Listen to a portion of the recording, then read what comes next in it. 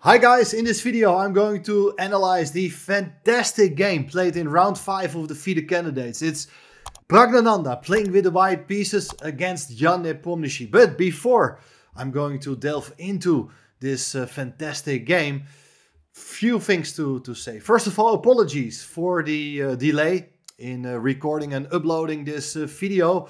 But I got a good excuse. I had a 12-hour flight. I just got back home. And the first thing I did before unpacking my luggage is opening up my computer and analyze this game. So here we go. I think this is just a fantastic game you don't want to miss. But one other very exciting thing, at least for me personally, is that the channel is now 1 year online. It's exactly 1 year since the first video has been published. So that is a nice milestone, but we are not stopping here yet. It's just the beginning. But one little favor, guys. If you want to give me a small gift by subscribing to the channel, I really appreciate all the support. It really motivates me to keep on going and cover the most exciting games played out there. So now back to business. It is Praggnanandhaa opening the game with the move 1e4. Nepo goes for e5, knight f3. And now knight f6. This is the Petrov defense, and since a few years it is Nepo's main repertoire against 1e4. He has been playing it in his World Championship match against Magnus Carlsen in Dubai 2021. And the players are following that line for a couple of moves. Because after knight takes e5, d6, the knight goes back to f3, knight takes e4, d4, d5, bishop d3, and here bishop d6. This is kind of an aggressive system. There are quite a number of sharp lines out there. There are also other ways of playing, including bishop e7, knight c6, or even bishop f5. But bishop d6, that's the move Nepo is a big fan of. Castling kingside by both sides. White plays here the move c4, challenging the pawn on d5 to undermine the knight on e4. Black goes for the move c6, and here Magnus Carlsen played in this match with Nepo the move rook e1. It's one of the two main options. The other one here is knight c3. And of course there are also quite a number of other possibilities. Knight c3 is very interesting. And Nepo has a lot of experience with it. So you can imagine that Pragg had prepared something very special for this occasion. Knight takes c3, b takes c3. And after d takes c4, bishop takes c4. Looks like black is very solid here. White is having these hanging pawns in the center. But white's also having quite some nice piece development. And black's pieces on the queen side, they're still not doing that much. So here, after the move bishop f5, Pragg played the move bishop g5, attacking the queen. The queen goes to a5 to hit the pawn on c3. But the main continuation here is this move knight to h4, putting pressure against the bishop on f5. But so far, so good. Everything is well-known opening theory. And here, this move bishop e6, offering the exchange of light-squared bishops. However, black's main plan is that after bishop takes e6, you're not going to recapture that bishop, but instead you capture the other bishop on g5. So now both the knight and the bishop are under threat, but the knight comes back to f3. The knight is saved, hits the queen goes back all the way to a5, and here the bishop on e6 got to move. In a lot of games people played here this move bishop to b3. It looks like the bishop is very nicely placed on this diagonal, eyeing the pawn on f7, putting pressure on black's king.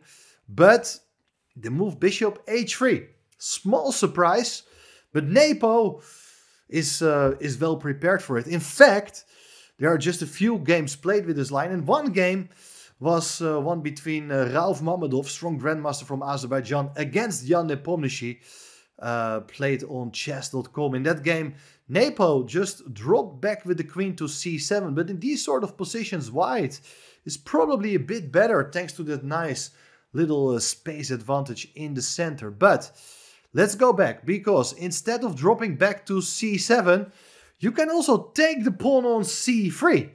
And that's a critical move, just capturing the pawn. But what is white's idea here? Well, Pragg goes for the move rook b1, hits the pawn on b7. Would be great for white if he can just win the pawn back immediately, and then the rook is excellently placed on the 7th rank. But here b6 is played, and now the second idea behind white's last move is rook b3 to attack the queen. And the queen has only 2 squares to go to, either c4 or a5. Well, queen a5 looks like the safest square for the queen. You're also attacking the pawn on a2. You're preventing this bishop from getting back into the game to f5 as the queen is covering that square. But look here, this is where modern opening preparation is starting. We are on move 19, but white played here this amazing move d4, d5, sacrificing a second pawn. One of the main ideas behind this move, of course, is that if you do take with the queen, well, there is the move rook to d3 with an attack on the queen. If the queen goes away, the bishop on d6 is going to be captured. So that is not possible. Instead, here black decided to play the move c takes d5. Black is 2 pawns up, but where is white's compensation for this material?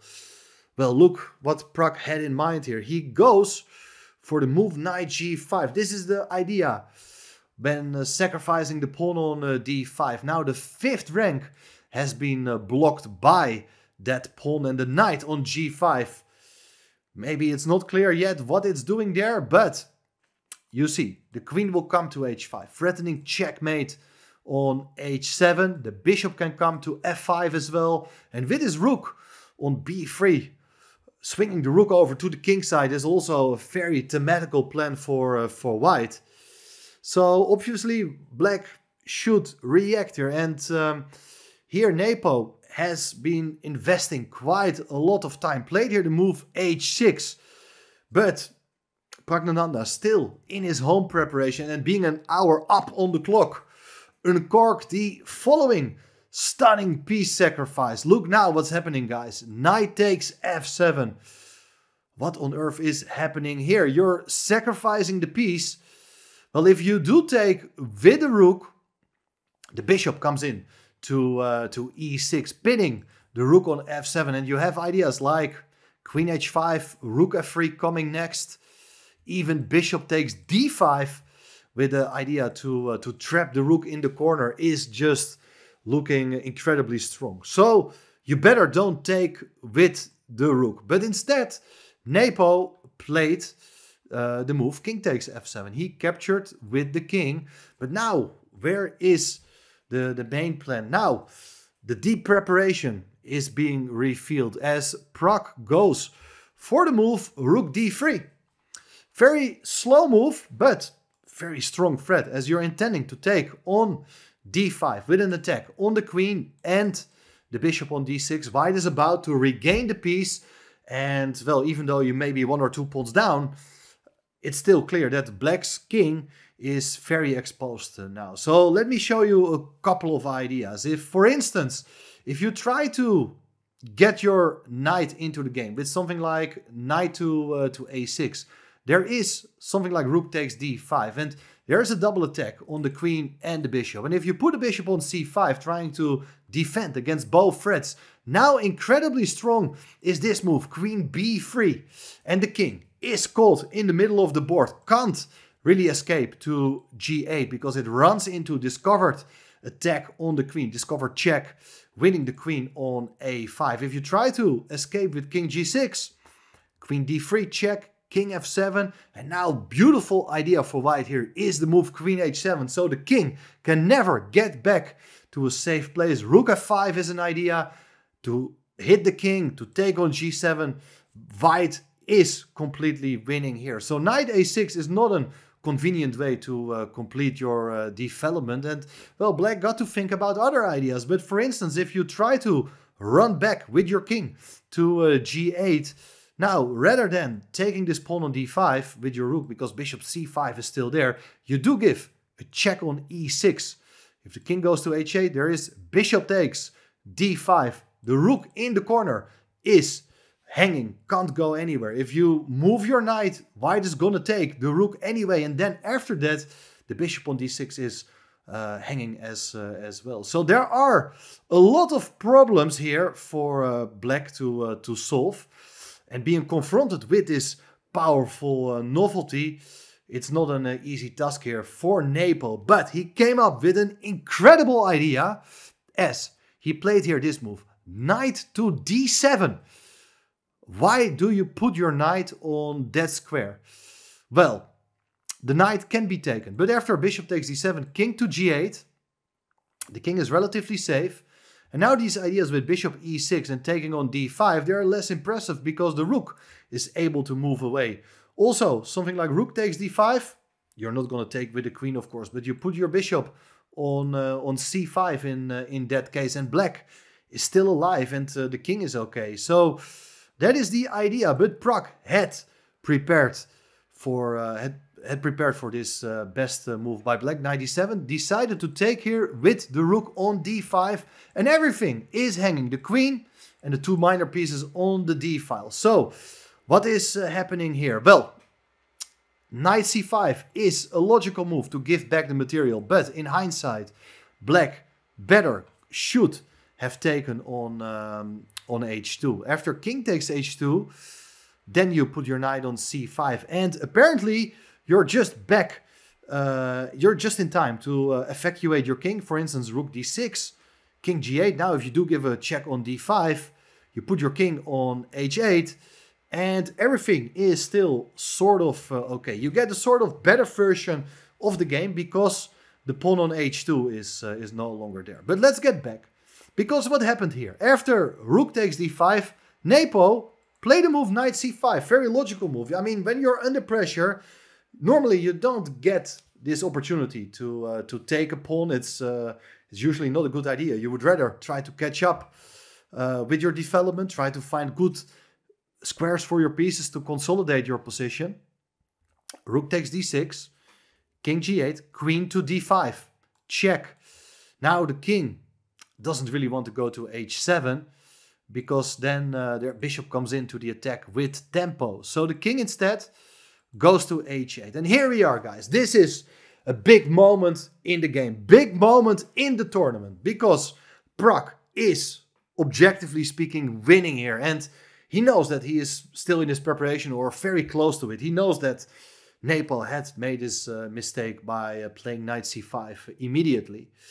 He started to think here and played here a logical move, bishop f5. But it's way too slow. You don't have time to get your bishop into the attack. And black responded here with a beautiful move, knight to b7.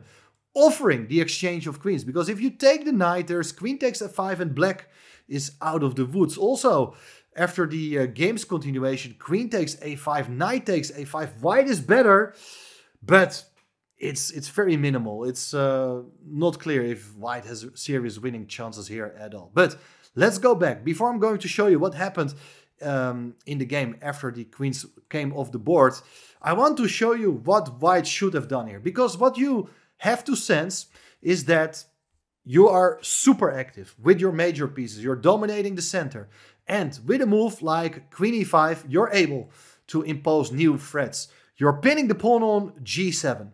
So white has a strong threat of taking on h6. If you go away with the king to g8, then it's rook to g6. And you are threatening mate on g7. As both the queen and rook are attacking that pawn. If you defend, now the key idea is to take on g7 anyway. Rook sacrifice, but on the next move, you're going to win back the rook in the corner. And of course, you still have to convert it, but black's king is wide open. The bishop will be able to join soon as well. So it's technically winning. So after queen e5, maybe Pragg didn't play this move because he felt that after queen takes a2, things are not that simple. If you take the pawn on h6, the king goes to g8, and if you move the rook now to g6, renewing the mating threat, well, the queen comes back to f7 to hit the rook to defend against the mating threat, And it's totally unclear. The knight is covering the e6 square, so the bishop is unable to come there either. And okay, if you're not going to deliver mate, don't forget that black is having 2 outside passed pawns on the queen side. But instead of taking the pawn on h6, and I think this is the really hard part, it's that you can start here with bishop f5. This is a really nice move, as now the threat of rook takes h6 is much stronger. Let's say if you do play queen f7, you take on h6, king g8, and here after bishop h7, you force the king to go back to h8, you go bishop g6, you're already winning the queen. But even cooler is to sacrifice your rook and not take the queen and just deliver checkmate on h7. So that is the big impact the bishop is having here in this game. If it rejoins play, it's going to be made very soon. However, the line continues after bishop f5. If you play the most stubborn move here as black, which is the move king to g8, well then this brilliant idea for white is to drop back with the bishop to b1 to gain the tempo, to hit the queen goes away, and now another absolutely insane move has to be found now for white, because what you want to do as white is threaten checkmate on h7, set up a battery with queen and bishop, but all these squares have been taken away by the knight and the queen. So the key move for white here is queen b2. And even here things are not that clear, but the engine is really evaluating it as completely winning for white. The plan is queen c2 with mating threat on h7, also bishop a2. So multi-purpose move of dropping back with both your bishop and the queen. This is so counterintuitive, but it really shows how important it is to get that bishop involved. Well, back to the game, there followed this move bishop f5, as I said, and then knight b7 is this great idea. Queens are coming off the board, knight takes a5. The bishop on f5 is threatened to be taken, so therefore g4 played, but now the knight comes back from the side. It comes now to the center. It hits the rook on d6. White moves the rook away. You could put the rook on d4, but then black is going to advance the pawn to b5 to protect the knight. So rook d5 is played to prevent black from establishing a grip on the queen side for the knight. But here I like the way Nepo neutralized white's small edge here. By playing the move rook ae8, you're trying to gain control over the e5 square, so that the knight is coming back to the king side. White played here the move h3, knight e5 played anyway, king to g2, g6, so that you're attacking the bishop. The bishop goes away, and now black played the move g5. So you're controlling the f4 square. The knight is stable here. The bishop can go back to f5, but that is not a problem, because with the move rook e7, black is consolidating its position. You can always double the rooks on the e-file to support the knight. And also after rook d6, white is hitting the pawn on h6. King comes to g7, defending the pawn. And after rook e1, the rook comes to f6. So all the threats have been parried. Rook goes back to d5, attacking the knight on e5 twice. So knight goes to g6, getting out of that pin and offering the exchange of rooks. So here, knight takes e7, rook takes e7, knight takes e7, rook d7, pinning the knight on e7. The king goes back to f8. And well, if you take on a7, there is knight takes f5, and we get a rook endgame with 3 pawns each, which is a dead draw. In the game, instead of taking on a7, white played here the move bishop to e4 first, keeping the bishop on the board, threatening to take the pawn on a7, but black can play a5, and now both the pawns on b6 and h6 are well defended, so there's absolutely no way white is able to make progress. Also, the rook is fantastically placed on the f-file so that the king is cut off, and after king g3, the knight goes to g6. The knight is ready to just install itself on f4. Bishop takes g6, rook takes g6. Now it's a rook endgame. H4 on the board, rook c6. Black is ready to become active, to give checks or win the pawn on a2. And after takes, rook b7, The move a4 is played, but white is absolutely unable to make progress here. So the players on move 44 agreed to a draw. But this is a really big moment in the tournament, because with this draw, Nepo retains the lead. Now Gukesh won his game, so he's sharing the lead with another Indian player. Gukesh and Nepo both on 3.5 out of 5. But this is a painful draw for Prag, who had fantastic home preparation. I mean, Nepo is always playing this line. He may have prepared this for months, this idea, waiting to employ it against Nepo in this game, and then such a big opportunity to strike was missed by the young Indian player. Let's see how he copes with this setback. He's still on 2.5 out of 5. 9 more rounds to go, so anything can happen. But this is a moral victory for Nepo, who is still in the lead, as I said. And in round 6, he's playing against his one of his main rivals, Fabiano Caruana. So let's see what's going to happen in that game and other games in this tournament. Thanks for watching this video, and remember to celebrate his first anniversary. Just hit the subscribe button, and you make my day even nicer. So thanks for doing that, and see you in the next videos.